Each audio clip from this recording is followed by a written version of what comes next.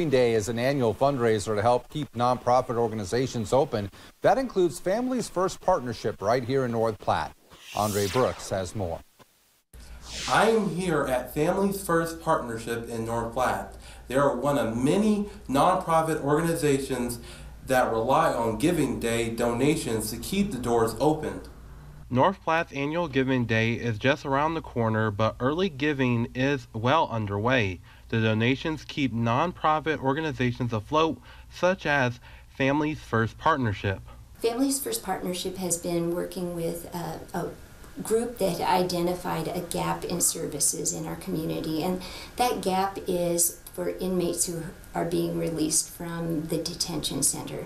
According to Executive Director Caroline Sabin, the funds will allow the organization to do things that they can't do with general funding, such as getting people back on their feet with purchasing birth certificates, IDs, and provide resources for single families and seniors.